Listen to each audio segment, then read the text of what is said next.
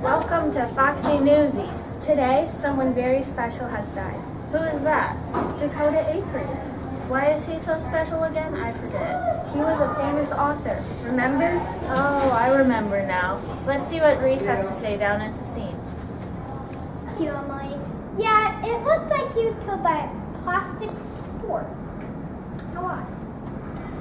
I have eyewitnesses McKenna McKenzie and victim Dakota Akron telling us who really killed Dakota. McKenna? I saw a man in black with a shiny plastic spork. Mackenzie? I also saw a man in black. He did have a spork and he came into the restaurant we were eating at. He scared me a little bit. Dakota? I just saw a tall black man. Do you recall anything from before you were murdered, Dakota? I was killed by he pulled out a spork and then killed me. Yes. Thank you, eyewitnesses, and Dakota. Dakota, may you rest in peace. Now, Emily has something to say on the matter back at the news station. I saw a man matching the description in an alley I passed while walking to work. You walk to work? I wish I could walk to work. I have to deal with an old rusty car.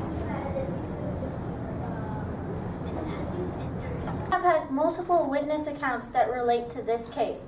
Some have a man in black, and others have a black man wearing a duck or a chicken costume. If anyone watching has any idea of what happened, please call 911. 911, what's your emergency? Yes, I have some information about the murder of Dakota Akron. Well, go ahead and tell me, please. Did you get me in the shower?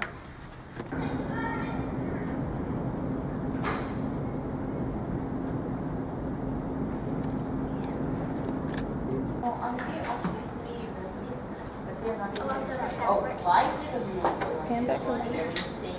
That killed a bunch of people for fun. Mike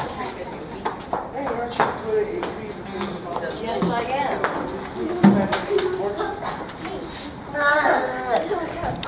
am.